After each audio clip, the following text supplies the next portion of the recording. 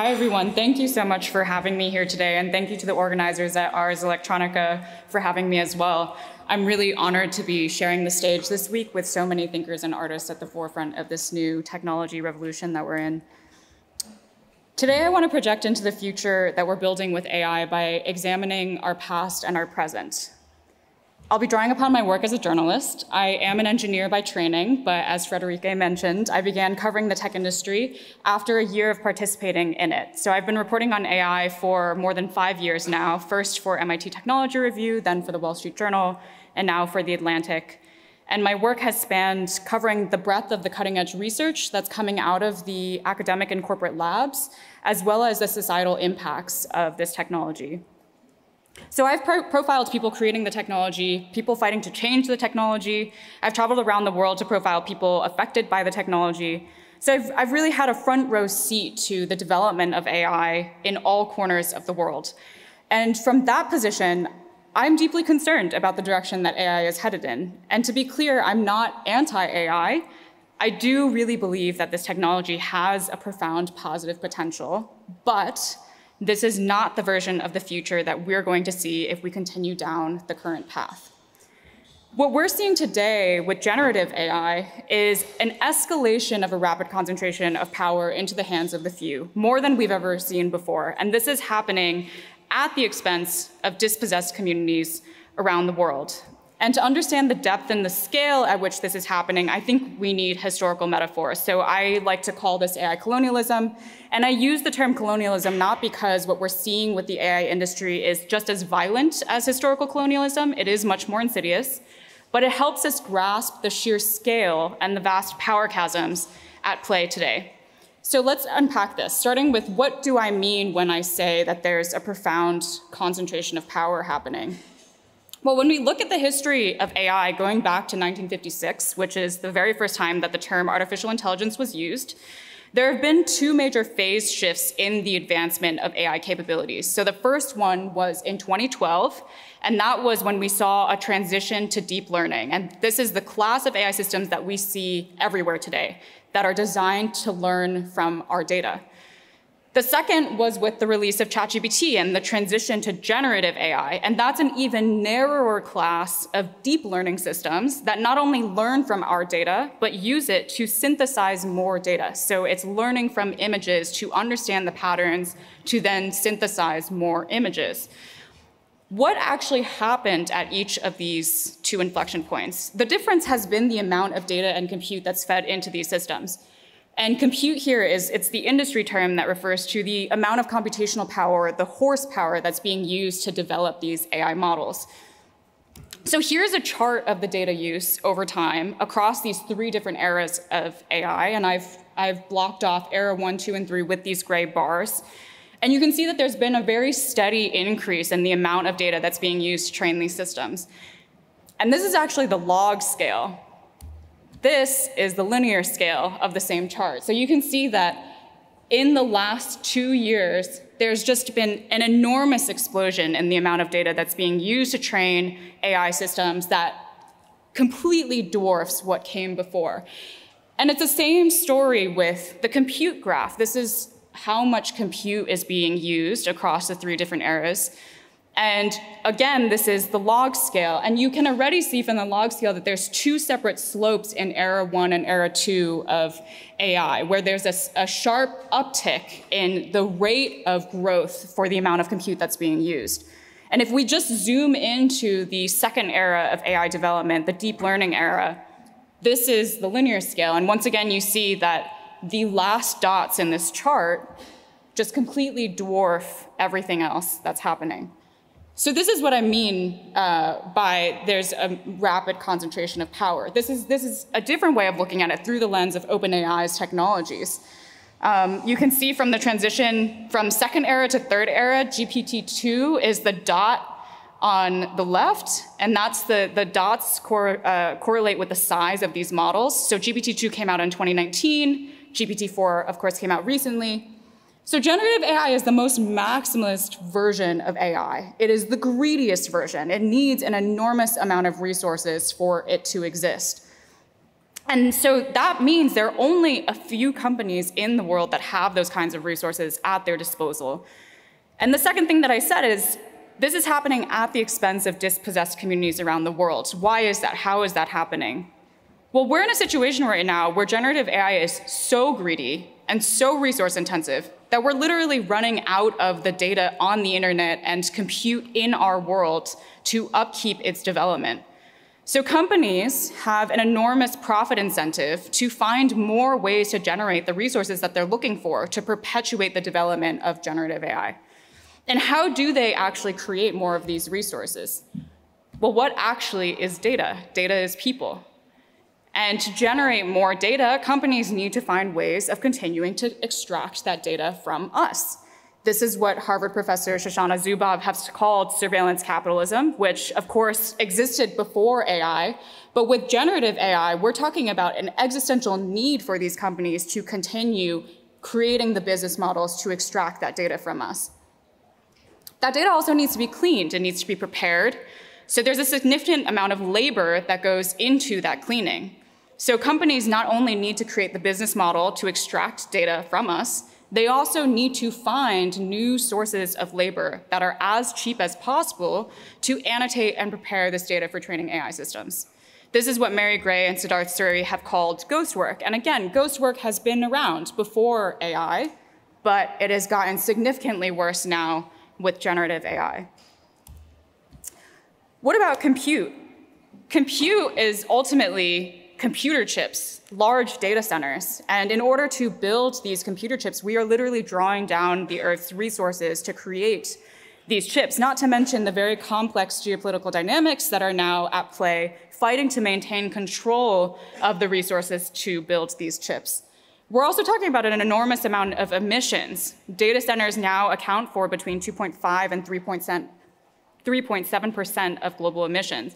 And this is going to get worse. With generative AI, companies like Microsoft, which supports all of OpenAI's development, is putting down the groundwork and building out more data centers than they ever have in the history of their company in order to support generative AI technologies. So if we rewrite our formula, what's actually behind the production of AI? Surveillance capitalism, labor exploitation, resource extraction, climate change, and what is AI but actually wealth, control, and power?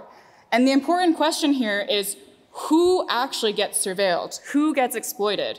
Whose resources are extracted? And who bears the disproportionate brunt of something like climate change? And at the end of the day, who ends up getting the wealth, the control, and the power? Without fail, we're seeing global north companies disproportionately going to the global south for these kinds of resources, and the global south also bearing the brunt of the consequences like climate change. So this is why I call it AI colonialism. AI colonialism ultimately isn't just a metaphor for understanding the dynamics at play now, it's also a way to connect these dynamics to the past. It's the very same communities and countries that were exploited and dispossessed during historical colonialism that are now being exploited and dispossessed by AI colonialism. Once again, there's a wonderful existing scholarship that looks at this phenomenon, and I would highly recommend this paper called Decolonial AI, and also the book, The Costs of Connection, which were really hugely influential for me. So what does this look like on the ground? I'll just hone into one slice of this, the labor exploitation. And I want to share with you the story of this woman, Oscarina Fuentes Anaya, who I had the fortune of meeting in 2021. Oscarina is Venezuelan. She actually studied to be an engineer in university, but life had other plans for her. Venezuela has, in the last few years, experienced the worst peacetime economic crisis in decades. This is a chart of the hyperinflation of their currency, with a peak at around 65,000% between the years of 2016 and 2020. And I've seen some accounts that place this number much higher. Unemployment in the country hit 40%. Millions of Venezuelans were suddenly desperate to work for their survival. And by freak coincidence, this was exactly the same time when the self-driving car industry took off. So in 2016, old school auto giants like Volkswagen and BMW started feeling threatened by the Teslas and Ubers of the world So they started investing billions of dollars into self-driving cars themselves, and that supercharged the pursuit of commercially viable autonomous vehicles, which meant that they needed an enormous amount of training data to build their self-driving cars, and they needed an enormous base of labor, of the people, to label that data. So beginning in 2016, Venezuela became one of the #1 sources of data annotation for the AI industry. The population is well educated, it has good connection to Wi-Fi, and all of a sudden, at that same moment, they were willing to work for absolutely abysmal prices. So hundreds of thousands of Venezuelans started doing data annotation work. So Oscarina was still in university when she became one of these people. She was continuing her studies, completing her master's in engineering, but like everyone else around her, she was feeling squeezed by the economic anxiety and just decided to start data annotation work as a backup plan. And she was actually, if you could call it that, one of the lucky ones in Venezuela, in that she's a dual citizen in Colombia. And she is a dual citizen because her parents are Colombian, but they fled Colombia a generation earlier from a different crisis to Venezuela. And as the economic devastation got worse in Venezuela, the family then fled back from Venezuela to Colombia. And they ended up an hour south of Medellin in a department called Caldas. And this is actually why I was even able to meet her. This is Caldas, nestled in the mountains of Colombia, and this is where I went to visit her. And she became the first person to show me close up what her life was really like working for the data annotation industry. The thing is, Oscarina originally moved to Caldas because she wanted a different life for herself. She was planning to find a new job unrelated to data annotation. And for the first 6 months, she did exactly that. She got a job at a call center. She was doing really well. And then one day, she ended up in the hospital with debilitating pain and a sudden loss of vision. And the doctor diagnosed her with severe diabetes, which was exacerbated because of delayed healthcare. And her diagnosis meant that she had to take medication multiple times a day and could no longer leave her home for long periods of time. So that meant she could no longer do her job at the call center because she couldn't do the commute and stay at the office. So that's how she ended up returning back to data labeling. And she worked for a data labeling platform. So these are companies that act kind of like the Uber for data. Tech giants will post jobs on data labeling platforms with a certain price attached to it. And in theory, workers around the world have a choice of claiming the task if they're willing to do that work for that price. But when you have very little work and too many workers, which is universally what happens with all of these data labeling platforms, workers are willing to work for any price. And tech giants will pay smaller and smaller and smaller amounts of money as the time goes on. The workers are also pitted against each other to do the work. Only the workers who claim a task first when it appears will have a chance to complete it for payment. So this meant that Oscarina was literally day in and day out tethered to her laptop, waiting for tasks to arrive at any moment. She actually was too afraid to go for walks outside during the week. She eventually figured out that during the weekend, that was less likely for tasks to appear. But there was an experience she had when she was out for a walk on a weekday one day and a task arrived that was actually quite high paying. She missed the opportunity and then didn't have another task for many weeks. She also had this browser extension that she downloaded, which sounded an alarm every time a task appeared. So she would turn it on extra loud while she was sleeping in case a task arrived in the middle of the night, so that it would wake her up and she would still have the opportunity to claim the task. So by the time I visited her, she was waiting as long as 3 or 4 weeks for a single task to arrive. And she was earning less than $10 across that period of time. Not even enough money to buy groceries. Of course, it wasn't like that in the beginning. In the beginning, she could make $300 a week. But the more people that fell into crisis, the more workers that came onto the platform, the less opportunities she saw. But she continued to believe in that promise of the $300 a week, which led her to continue working on this platform instead of looking for alternatives. Oscarina's situation is painfully common. I've spoken with dozens of workers around the world who it's like deja vu hearing their experiences over and over and over again. They're almost always in the global south. These countries have underdeveloped economies, weaker political institutions, so the labor is cheap and there are very few labor laws.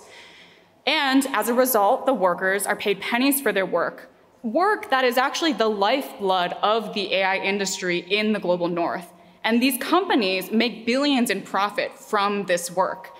And by the way, these workers don't actually see benefit from the technologies they're developing. Self-driving cars are not coming to Venezuela anytime soon. So you can see how this is a reflection of and an extension of colonialism. These countries are underdeveloped precisely because their resources were taken and their labor exploited for centuries to serve other empires instead of their own development. And many times, their political institutions were designed by the empire in service of the empire. So now we're seeing the same pattern entrench itself with the AI industry. So this was pre-generative AI. I met Oscarina before ChatGPT arrived. Generative AI has now made things a lot worse. We need more labor than ever to support these technologies, and that compounds the economic incentive for companies to pay workers less and less. So in May, I ended up going to Kenya this time to see how the work has changed in the generative AI era. Kenya is now taking over from Venezuela as the major hub for the data annotation industry, in part because of one key advantage. They speak English because of British colonization. But it's the same story. They're economically underdeveloped. They were in crisis when the work arrived because of the pandemic. There was massive unemployment. They have a highly educated population and good Wi-Fi and desperate workers. This is a photo, these are photos from some of the neighborhoods that I went to where the workers were doing this kind of work. I mean, it's just incredibly poor. You see they're using tin to build their homes. And it was the same story, workers tethered to their computers, waiting weeks or months for tasks, and all of this as a means to support their family. This is the thing that they do to try and put food on the table. The other thing that I learned, the nature of the labor is changing. We're no longer talking about self-driving cars, we're talking about chatbots and image generators, which not only need to be trained, they also need to be content moderated. So the work that they're doing is sometimes very akin to what Facebook content moderators did. So there was a story in Time magazine that broke this scoop in January by Billy Perigo about OpenAI hiring workers in Kenya to make ChatGPT less toxic for less than $2 per hour. And what these workers were doing, they were reading hundreds of text passages a day, describing horrifying scenarios and labeling them in detail. Is this sexual content? What kind of sexual content? Does it involve minors? So that it could be delivered to OpenAI, and OpenAI could use it to develop an automated filter system that made sure that ChatGPT would never spit this out to users. So I ended up going to meet these workers while I was in Kenya as well, and I want to play for you, in their own words, what this experience was like. This is Alex Cairo. He's 28 years old, and he was on the violent content team for OpenAI, which meant that he was reading and labeling scenarios like murders, stabbings, and self-harm. So when you would go home at night, like what would you think about after 8 hours of reading all of that stuff? Oh, my mental state was very bad. I had nightmares. I feared people.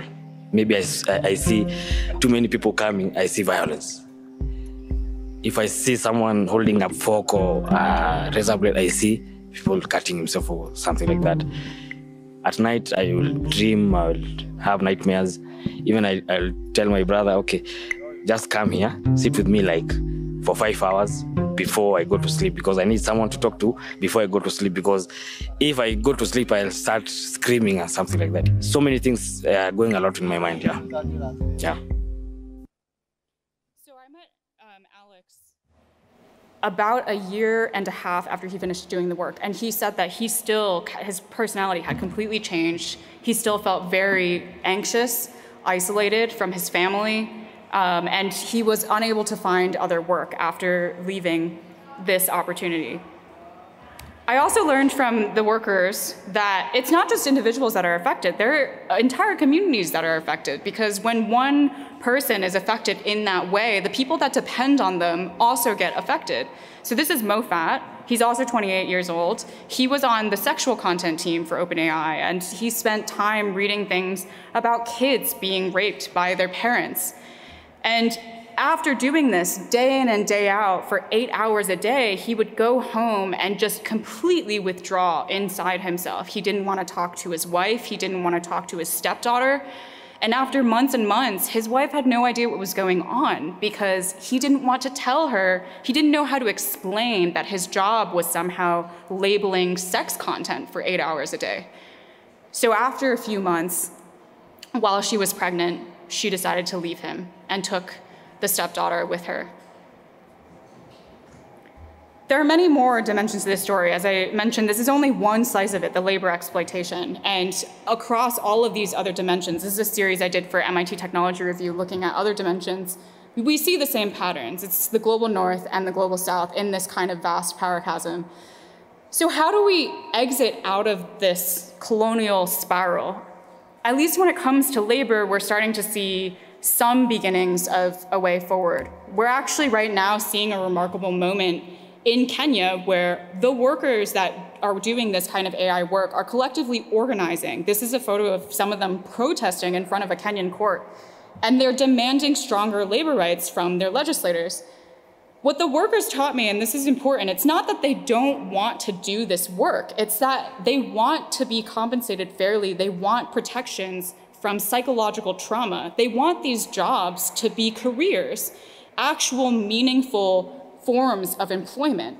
And not only that, they also want to have a seat at the table in building AI. They're being asked to do all this work, but they're not being given a voice to express how they feel about the technologies that they're taking a central role in developing.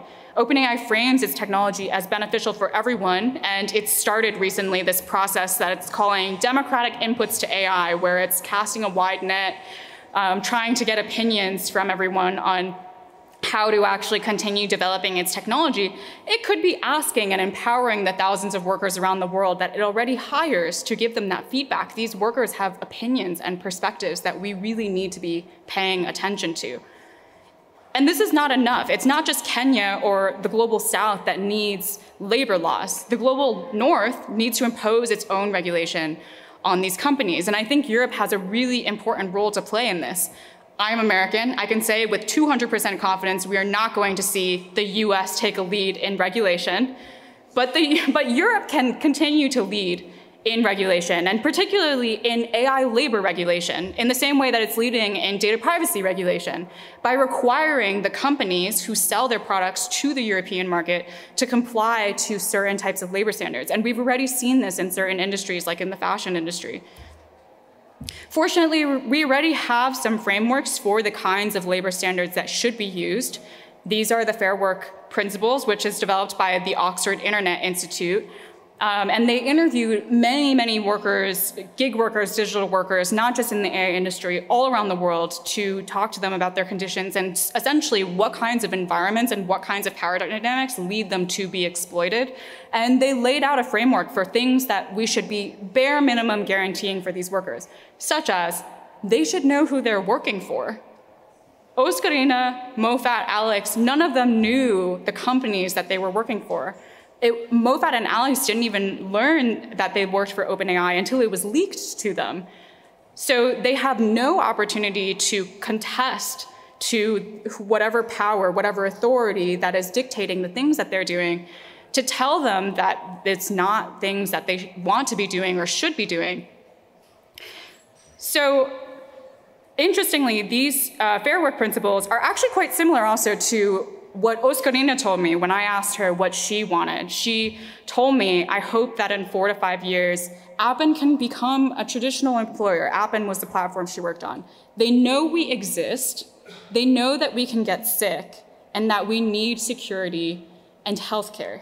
These are basic human rights that she's asking for. So we need to listen to people like Oscarina, the most vulnerable in society, if we actually have any hope of making truly beneficial AI systems for everyone. So I wanted to just end with one other thing that Oscarina told me. She, when I went to visit her, she asked her uncle to take a photo of us while the sun was setting, and she sent it to me a few weeks later and said, "Please don't forget us." Thank you so much.